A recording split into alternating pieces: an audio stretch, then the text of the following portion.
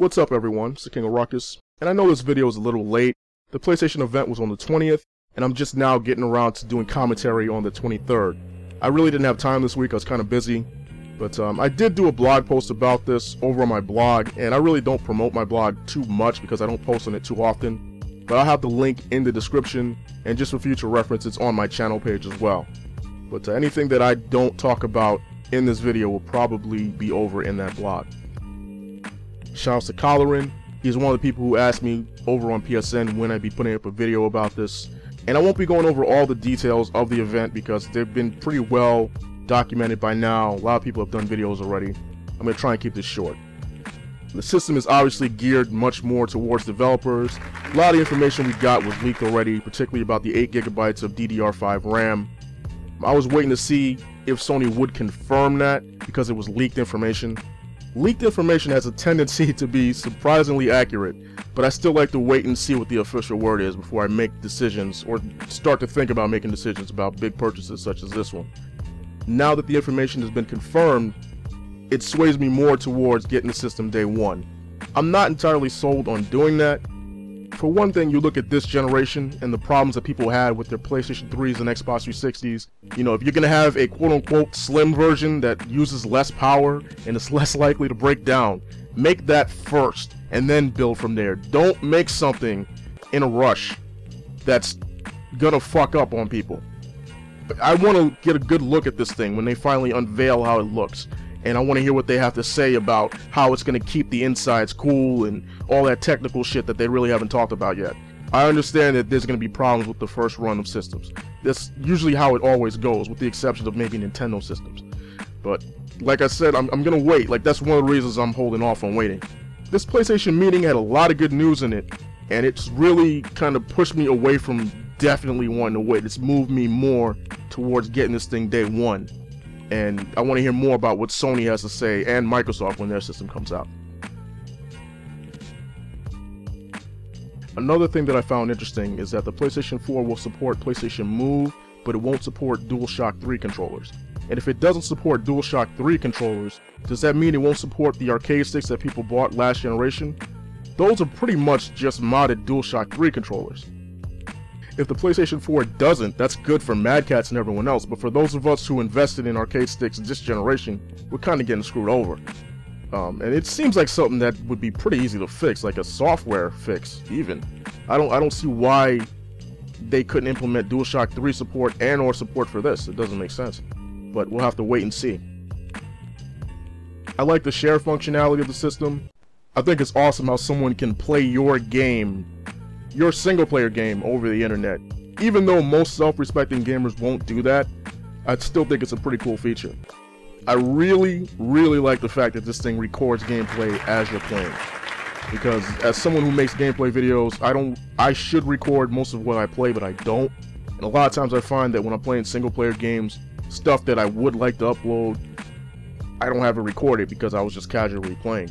But now that it records while you're playing, if something that you like happens, you can just stop, go to that video, you know, cut out a little clip, and for those of us who have capturing software, or capturing hardware I should say, like Hauppauge HD PVRs, you know, we can stop, hook everything up, record it, and then do whatever you want with it later. But for people who don't, they can just upload it to YouTube. And that's one downside of this. You can have a lot of people just uploading random clips. You're gonna YouTube is probably gonna get spammed once the PlayStation 4 comes out. But that's a small price to pay because there's a lot of great gamers out there who don't have a Hauppauge HD PVR, or maybe up until they heard about this weren't really interested in sharing any of their gameplay, and this will help put them on the map. So this is something overall that I'm really looking forward to. I'm looking forward to seeing some really good gameplay from a lot of people who maybe didn't upload gameplay videos every once in a while, and this is good. Like, I want to see Xbox's answer to this.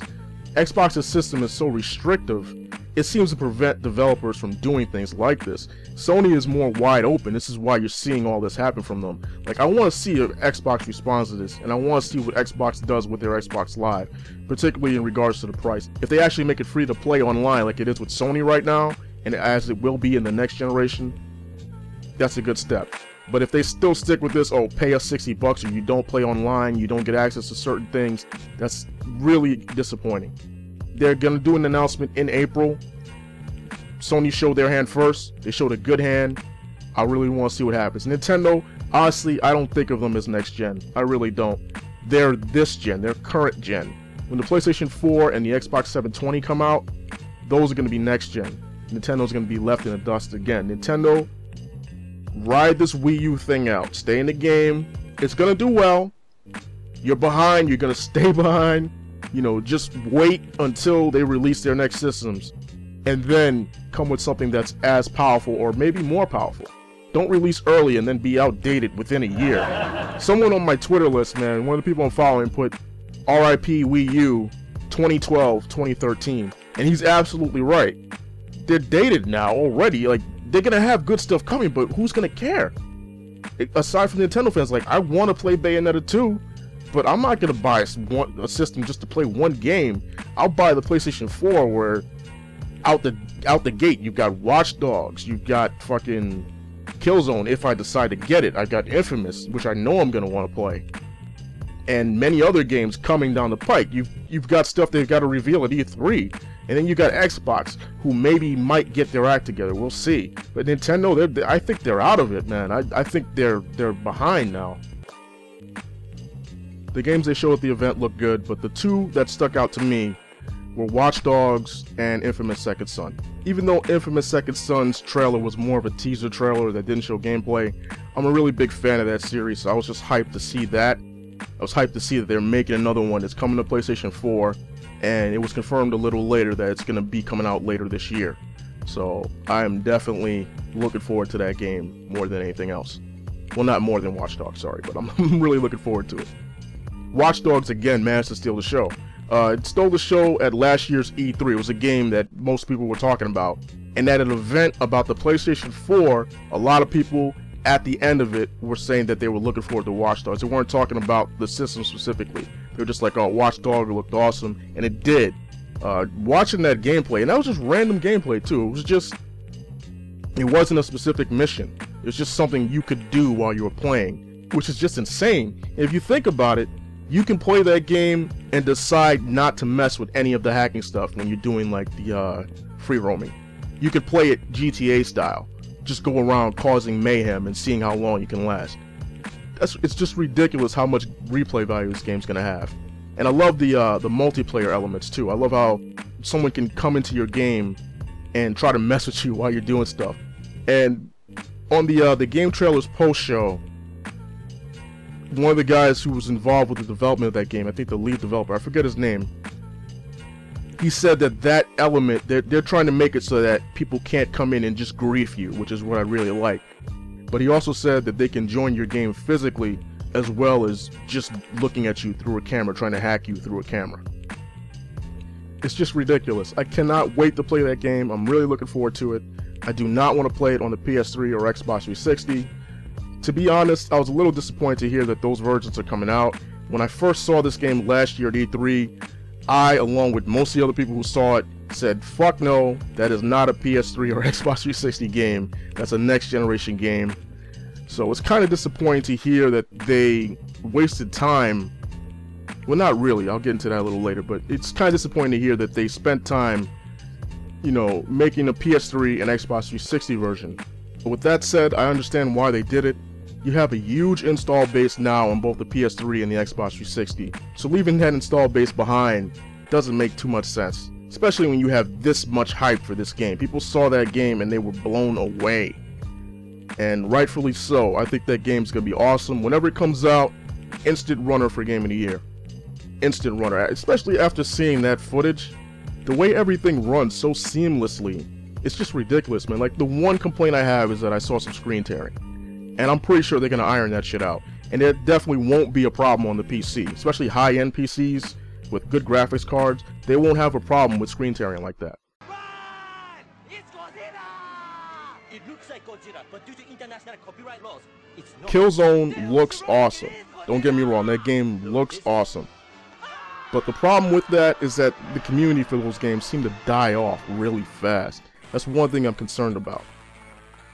So I'm not, you know, as great as that game looks, and don't get, again, it looks awesome, and I love that trailer. I love that gameplay. But like I said, the communities for those games seem to die off pretty quick. I need to see more of it. If I see some more awesome gameplay, I may take the leap anyway, even with the knowledge that the community may sway away from that game once the next big Call of Duty comes out. If the game looks awesome, if it looks like a single player game that I'm really going to want to play a couple of times, I may go ahead and get it anyway. But for right now, the only two games that I definitely want to buy or definitely want to play on the PlayStation 4 are Watch Dogs and Infamous Second Son. A lot of people seem to be upset that the PlayStation 4 won't have backwards compatibility for PlayStation 3 games out of the box. Honestly, it's like I wasn't going to get rid of my PS3 anyway, so I really don't care. The one thing that I don't like is that games that you downloaded from PSN, you won't be able to play them on your PS4. You're going to have to cut your PS3 on again and play on the PS3. But again, you know, it doesn't really matter to me. Like, if I really feel like playing Shatter or any number of the games I downloaded on PSN on my PS3, I'll just cut that system on. I'll still have it. Limiting backwards compatibility, it works in Sony's favor from a business standpoint because it keeps the PlayStation 3 relevant. Otherwise, you'd have a lot of people just running out to trade their PS3 in the moment the PlayStation 4 comes out. And you're still going to have people who are going to do that, but this is really going to cut down on the number because a lot of people who have PlayStation 3 have a fair number of games for it. And you're not just going to want to trade in your system and all your games, especially if you really enjoy some of those games or you really enjoy some of the downloadable games you've invested money into. I got a lot more to say about the event, but I'm going to try and wrap things up here. Overall, I really like the event. I'm looking forward to the system a lot more than I was before the event.